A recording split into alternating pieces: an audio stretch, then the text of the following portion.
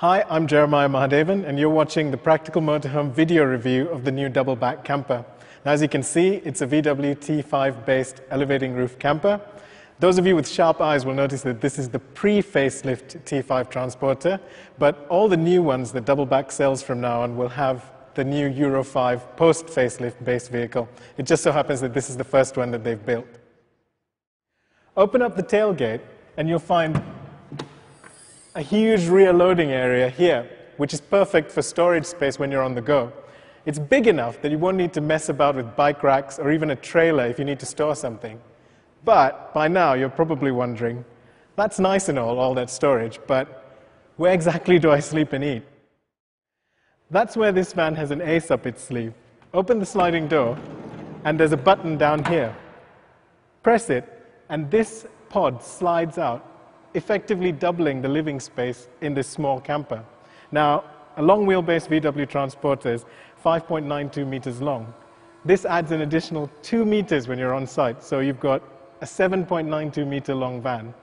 And as it slides out, electrically, there are 2 electric corner steadies which come down and self-level to ensure that the rear end stays on an even footing. Amazingly, this rear pod weighs only 130 kilograms, and that's because it's made of an aluminium composite material, which, besides being really light, is also really strong. So when it's extending, this thing can hold up to 300 kilograms, and when it's all the way out with the legs down, it holds 600 kilograms. And here's my favorite bit.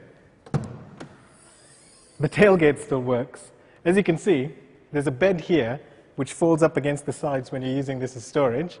And you can keep using this as storage even when you're on site because there's another drop-down bed up in the roof. Inside, you've got a functional layout that's surprisingly spacious. You've got a 3-person bench seat here and a single seat over here, and they both flip up when the back is in. And there's a lounge table that goes here and which stows under the drop-down bed when it's not in use. It's actually a really nice area. You can sit here and look out of the view of the sliding door.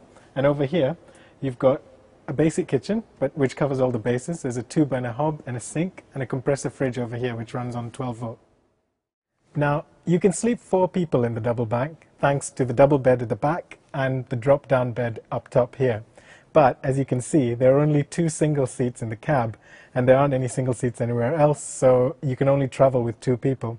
However, you can specify this van with a double seat here on the passenger side and the single driver's seat so that you can travel with 3 belted passengers and sleep 4 people.